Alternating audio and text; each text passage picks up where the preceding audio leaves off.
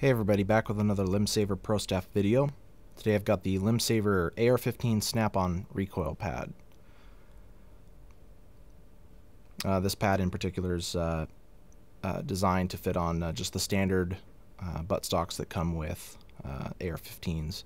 This one I've got on here is just a standard DPMS stock. It's nothing fancy. But I'm going to go ahead and remove this real quick. It just makes it easier to install. Maybe a little bit safer as well, just a precaution. So I'm going to get the gun out of here. So the stock itself is pretty simple. There's a shelf that the stock, or the pad itself is going to just kind of fit over, and it's the exact same shape as that the rear plate on the stock. You'll notice that there are actually two tabs that kind of correspond with some cutouts or some kind of blank areas on the side of the shelf, and I'll show you how those go over in just a second. So I start by putting the pointy end to the bottom of the stock into the corresponding pointy end and putting one of the tabs over that kind of blank spot on the shelf of the stock.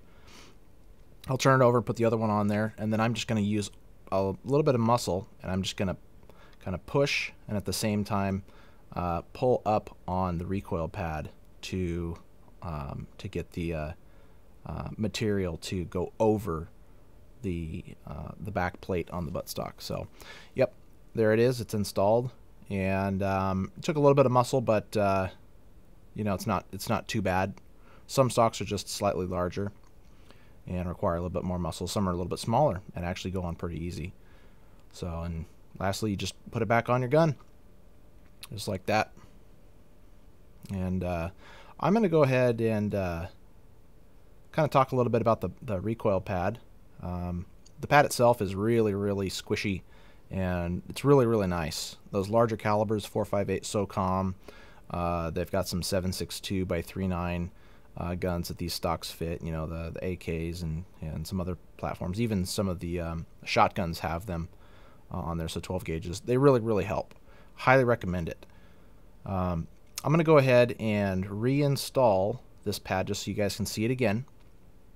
And the way that I start is, you know, always make sure that the pad is oriented in the right direction. So you want that pointy end going in on the bottom of the recoil, or the stock. And I usually start by inserting the pointy end, and then taking one of the flaps and kind of putting it over, and then I flip it, put the other flap over on that cutout section on the shelf, and then kind of simultaneously pushing the stock into the recoil pad, and then pulling the recoil pad up and over. So it's kind of a two-part action, and that went in really easy. Sometimes they don't go in that easy, and you got to use a little bit more muscle, but I just did it a second ago. It's probably stretched out a little bit, but there you go. It's in. It is a fantastic piece of kit. I have them on several of my guns that they'll fit on. The others I have the Limbsaver Magpul, which is virtually the same thing. So, but if you want to cut a little bit more recoil out, you have a larger caliber, or you just want to be able to shoot all day and not have any issues, check it out. Limbsaver.com. This is a fantastic addition to any AR-15.